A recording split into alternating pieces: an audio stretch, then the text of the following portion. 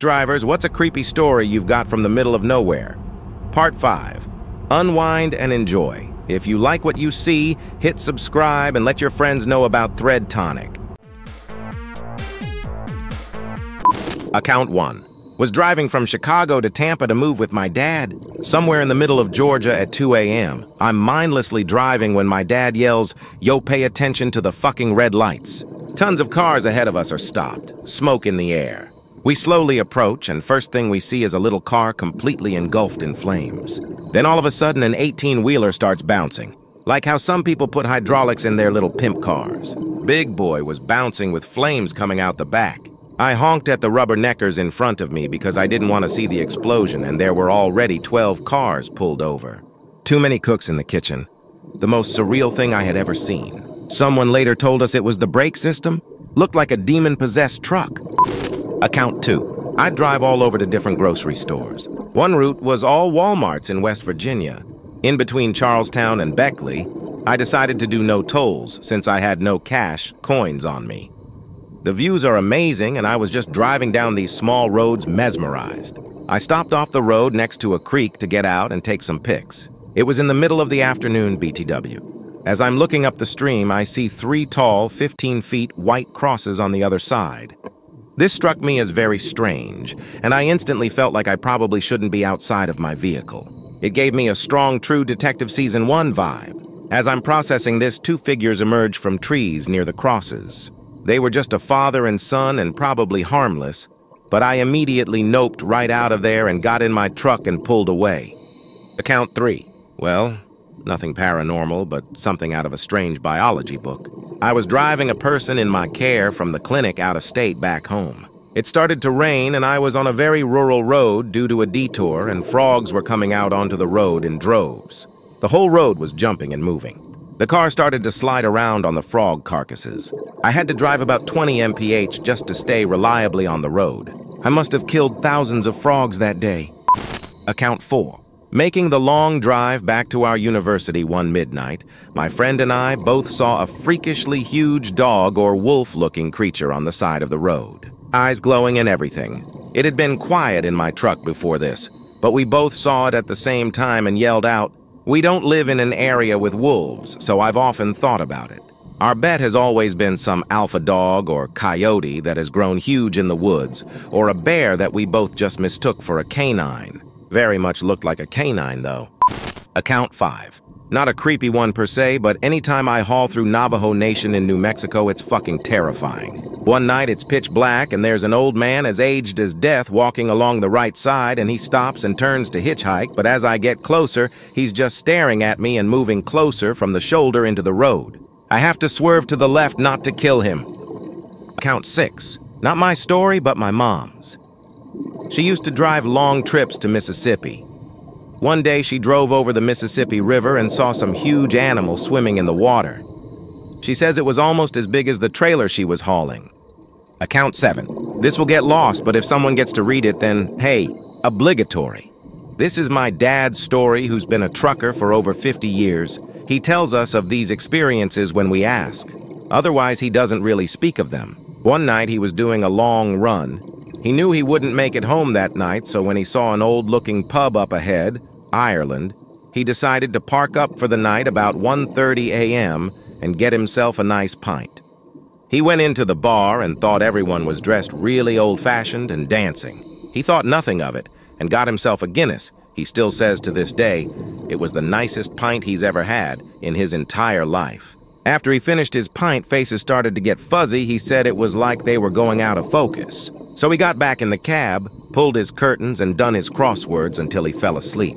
The next morning, when he woke up, he was going to get some breakfast and a coffee from the pub before he started driving again. He pulled his curtains and saw the pub from last night was derelict and boarded up, untouched for many years. He has no explanation for it, but he knows it wasn't a dream. My dad has many experiences like this one. If anyone wants to hear them, just let me know. Account 8. Last week, I was in the middle of nowhere in northern Alabama driving at night. Went over a small rise and see something on the side of the road between me and the next little hill. As I get closer, realize it's kind larger, so I edge myself slightly away from it in my lane in case it's a tree or something. Turns out to be a homeless dude on the side of the road wearing some kind of tan trench coat and a really gaunt look in his eyes. Like, he wanted me to hit him. It was creepy. Account 9. One time I was driving a big truck full of mailers to NYC from Atlanta in February. In the middle of the night, like 2 a.m., we are in the middle of nowhere. We are cruising and my girlfriend passenger suddenly sits up straight with a, "Pull over now." So I'm like, "What?" She's like, "Now, pull over right now," so I do. We sit there for a few minutes and I'm all WTF.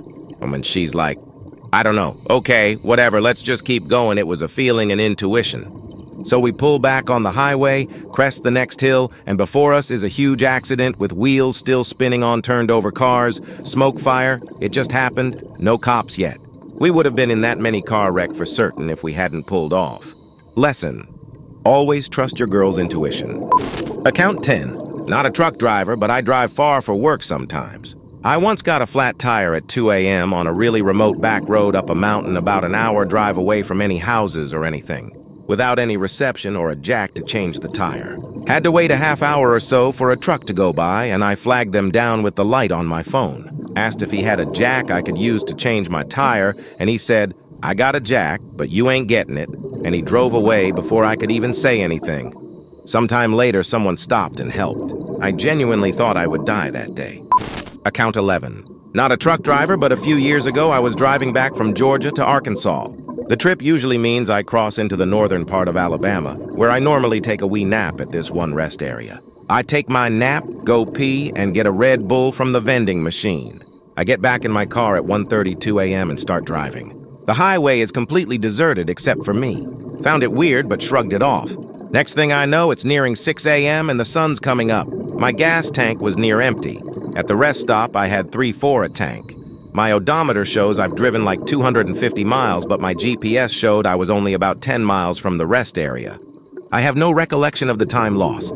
Just poof, gone. Account 12. Only thing that's ever happened to me was during the last week at a major carrier before I began driving local. I was on edge because we had a strict no passenger policy due to insurance, and here's this female friend of mine who wants to become a truck driver. So I break the rules and take her out for 5 days to change her mind about driving. I left my home, headed towards my typical rest area right as I'm entering Illinois. I've driven this route many times, so I know where I need to stop for the night. My truck was governed at 62 mph. I am almost done with my 11 hours of drive time, coming upon my rest stop in a few miles. Look at my Qualcomm, and it says I have an extra hour and a half to drive. There is no way possible. I'm driving west to east. It was not daylight savings time. Late August. So I decide to get closer to my destination, and I continue driving while we continue talking. An hour later, I notice that I still have an hour left of drive time. I am tired as hell. My friend is in the passenger seat trying to do the math for me. Time we left, brakes, etc. I finally said screw it and pulled into the next truck stop and called it a night. But I had been driving for 13 hours, and yet my timeline shown that I had only driven for 11 hours. By Thursday, 2 passenger vehicles had spun out right in front of me, wrecking into everything but my truck, and 1 semi-truck stalled out in front of me going up a mountain pass. Great times one crazy week. My friend decided to go into medical instead. Count 13. TLDR. The black dog. You see it once, take the warning and pull over. Don't get greedy, it'll take everything you have.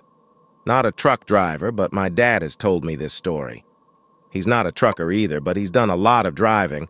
Fortunately, he hasn't seen this creature either. There's this thing called the black dog. It shows up when people get greedy. When truckers or drivers in general have been driving for so long, haven't seen their family, etc., this thing shows up to take everything you've got. It shows up in the middle of the road, often on isolated and dark roads, typically when the person is close to falling asleep and they see it, swerve to avoid hitting it, since they think it's a dog or some sort of animal, and often end up in a fatal one-vehicle accident. To anyone here who does driving a lot, don't push your hours. The money isn't worth it. You see this dog, or whatever form it may take, you pull over immediately and rest. You get 1 warning, sometimes not even that. If you ignore the first one, it'll get you the second time. Account 14. I'm a delivery driver for a florist.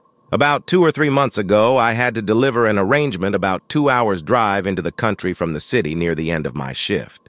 When I arrive at the address, I don't see any house but these old farming sheds and a really long dirt road. I get out of the truck, grab the arrangement, and walk down this dirt road. Sun is pretty much about to disappear, and I've walked about 10 minutes and am questioning whether or not I should have braved driving the truck down.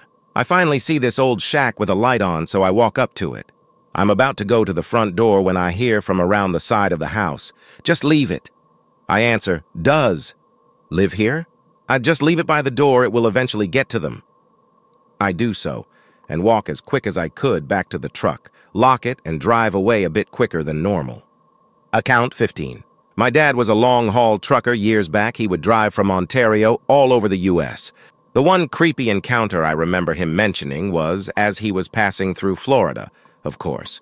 He was driving through the Everglades late into the night, out in the middle of nowhere. No civilization for miles either way, when he notices a white figure come into the headlights or on the shoulder of the road.